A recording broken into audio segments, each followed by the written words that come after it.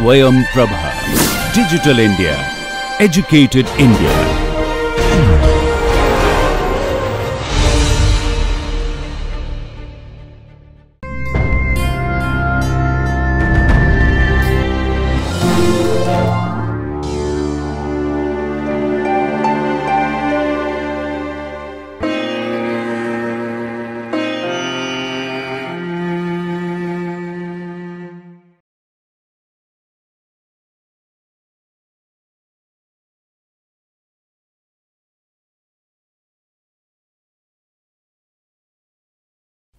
Hello and welcome to this lecture on neoplasia.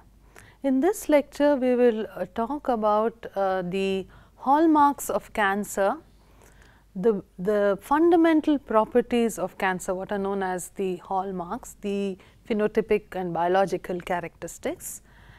And we will take up one of the main hallmarks of cancer, which is uncontrolled growth.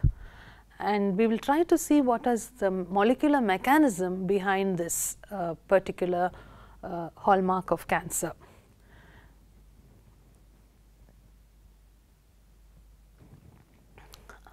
Okay, this phrase, the hallmarks of cancer, was first used and published in the Cell by Weinberg and his colleagues in 2011, and they have got the attention of all the people who study cancer all over the world, because they sort of in a nutshell try to tell you what are the properties of a cancer cell. So, it is almost a complete definition of a cancer cell. So, let us go over each of these a little bit, and then we will go to the first one, the self-sufficient growth signaling, the most important aspect of a cancer cell, a little bit more in detail in the rest of the lecture.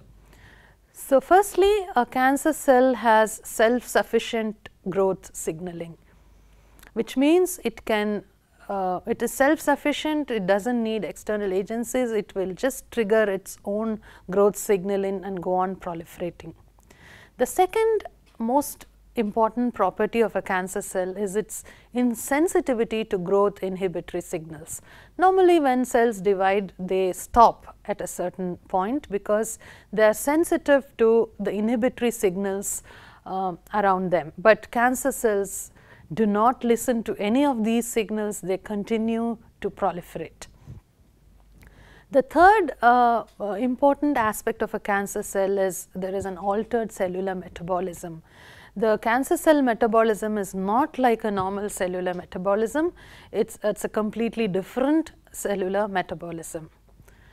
They evade apoptosis, they are resistant to cell death. So, normally a cell, when it is damaged or when its life span is over, it undergoes apoptosis and natural cell death, whereas a cancer cell evades apoptosis. In other words, it has, in that sense, it has certain immortality. It enables replicative immortality, which means it does not stop replication, it goes on multiplying immortally. There is sustained angiogenesis, which means in order for a tumor to grow, it needs nutrition, is not it? So, it has a tumor ensures that it has its feeding vessels, and there are new blood vessels that sprout up and which carry nutrition to the tumor and enable it to grow indefinitely. And 7, its amazing quality to invade and metastasize. I think this is the one property of cancer that makes it extremely difficult to treat in a certain patient. And finally, it avoids immune destruction. So, there is a whole lot of work now going on tumor immunity. Why everyone does not develop cancer more frequently than what it already is. That may be because we all have good immune function, and what happens when a person develops cancer, what is the immune reaction to it, and how does immunity play a role in cancers. So, cancers learn to avoid immune destruction, and To enable all these things to happen, you have the cancers have genomic instability.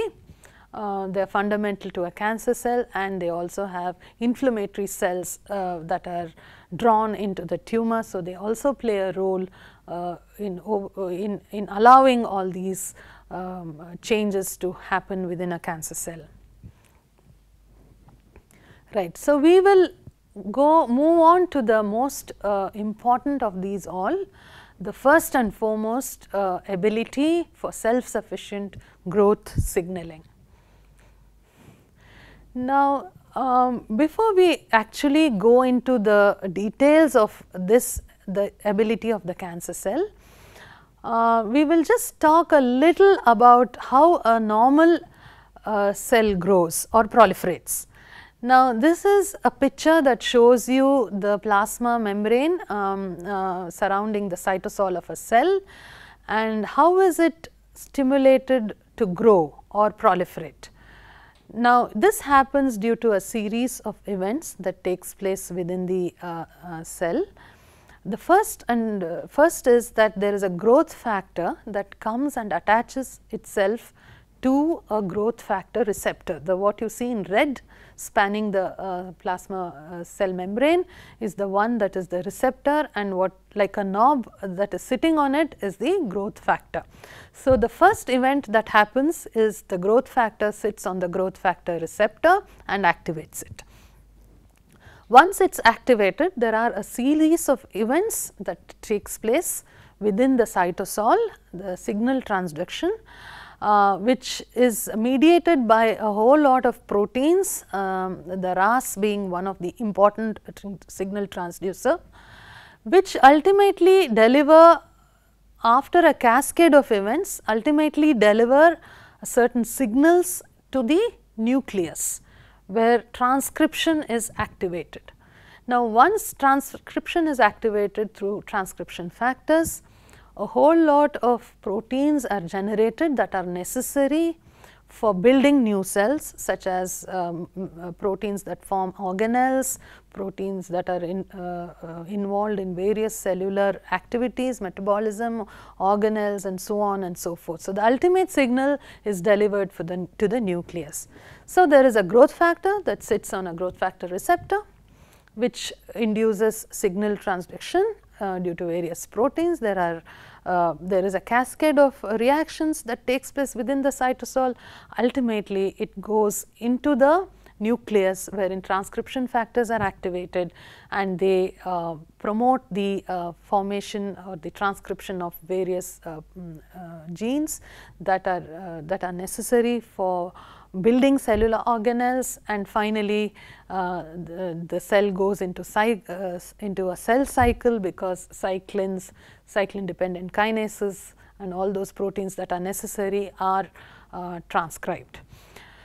Okay, so now what happens is each of these are coded by genes, the growth factors, the growth factor receptors, the RAS, these all have certain genes that code for them.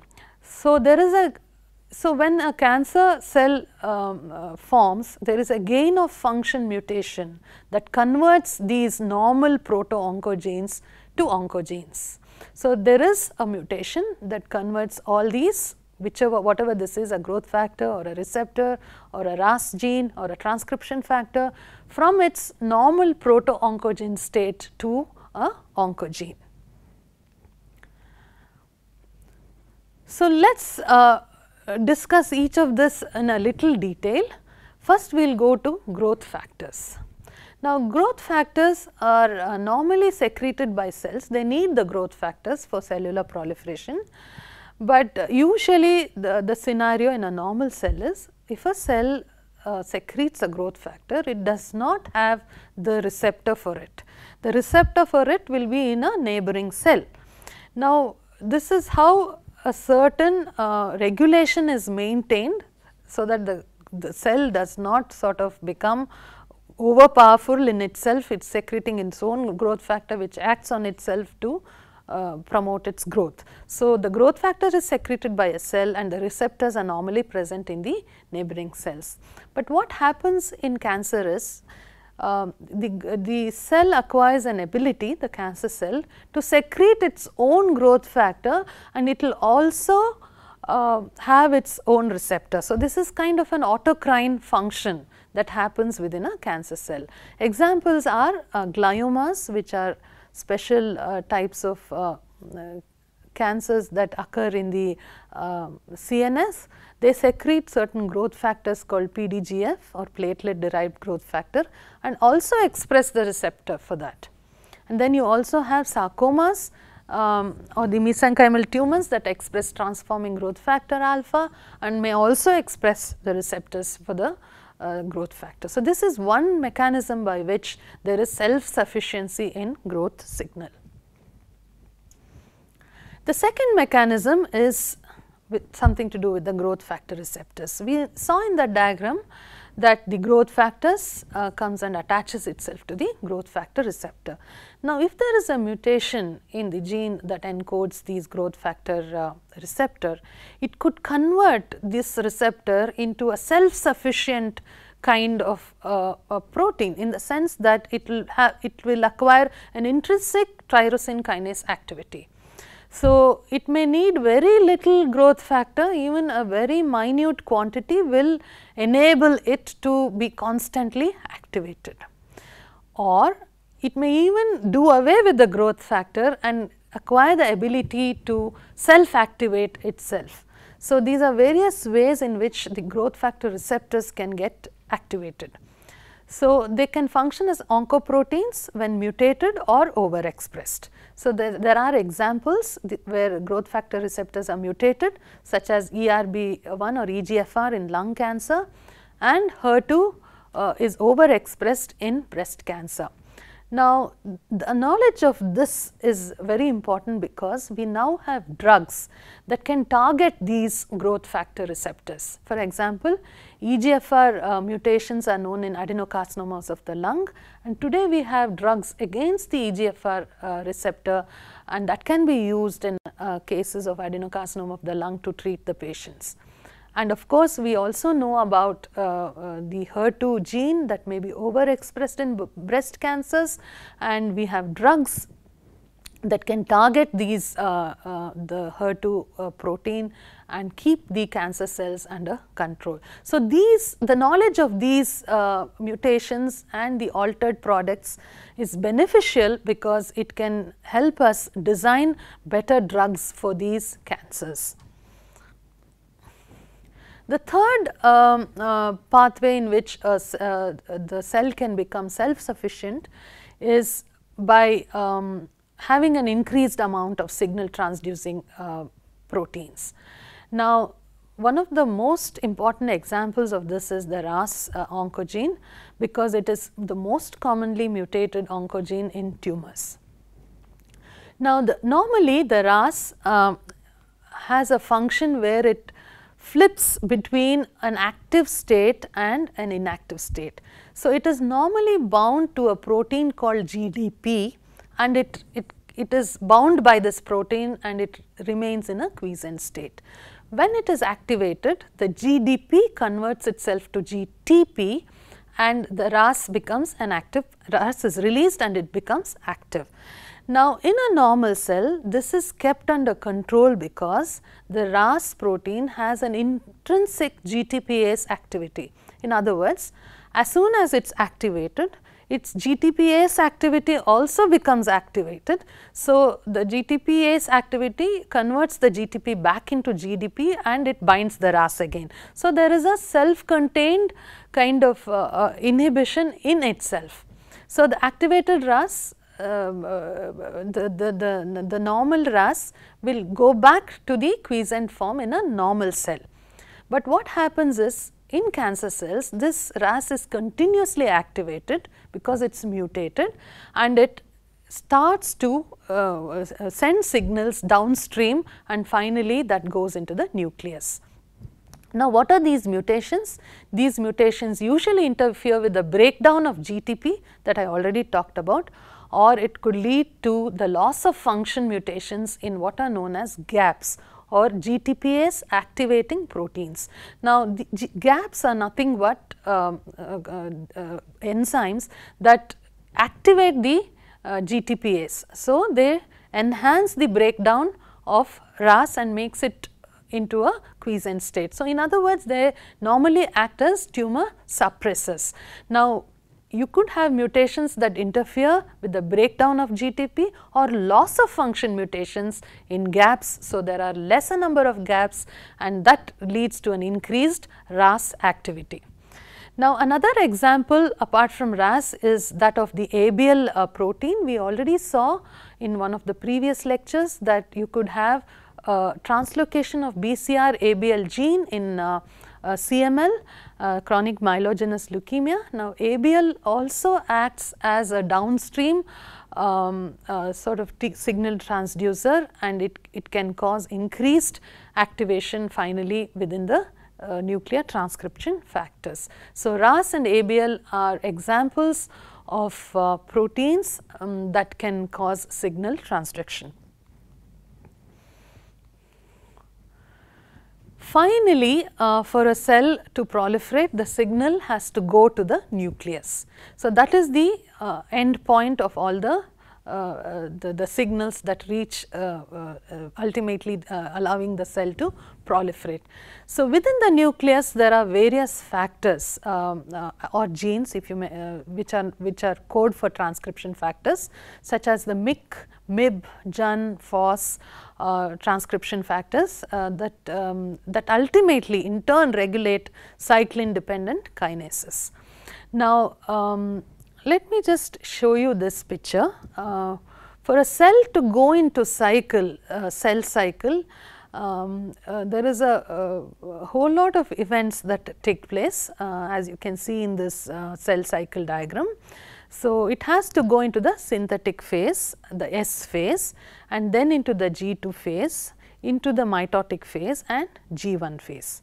Now, there are two break points in this cell cycle. One is the G1 to S phase and the second is the G2 to M phase, where the cell pauses for a while to see if there is any cell, there is any DNA damage or whatever, and in some instances the cell cycle is stopped because if it is if there is some damage and the cell is not, it is not in the interest of the cell to further proliferate, then it stops there.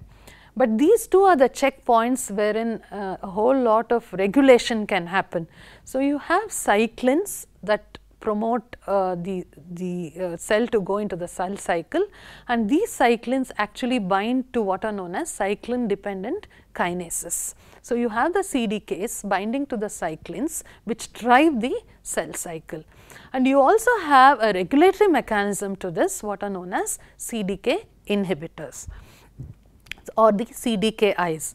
So, in a cell that transforms into a cancer cell, you could have gain of function mutations involving the CDK4 or the cyclins, which could drive the cell into increased proliferation, or you could have the reverse, which is the loss of function mutations that involve the CDKIs or the CDK cyclin dependent kinase inhibitors. So, either of these will result in the cell going into an increased proliferative state.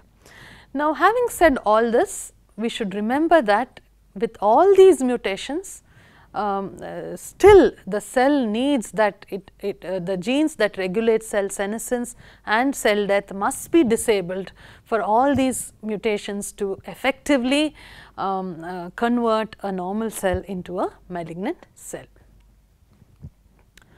Okay, in summary, we have today in this lecture listed the hallmarks of cancer, the 8 hallmarks, and in some detail we have talked about the self-sufficient growth signaling of cancer cells, and we have discussed that oncoproteins may promote uncontrolled cell proliferation either by the growth factors become independent stimuli for the cells. the mutations in growth factor receptors causing increased tyrosine kinase activity. We saw examples of EGFR and HER2. There could be amplifications of receptors, that is HER2, in breast cancer. There could be mutations of signal transduction genes, example the RAS gene, which is mutated in a whole lot of cancers. We can have overproduction of transcription factors. We saw the MYC gene can be the MYC protein can be produced in a big number. When there is a translocation, we saw the example of Burkitt lymphoma when it gets translocated next to an immunoglobulin gene. And finally, we may have mutations that activate cyclins, which drive the cell into an increased proliferation, or we may have mutations that inactivate the cyclin dependent kinases. Both of these actions will cause an increased cellular proliferation. So, all these changes can ultimately lead to the transformation of a benign cell into a malignant one. Thank you.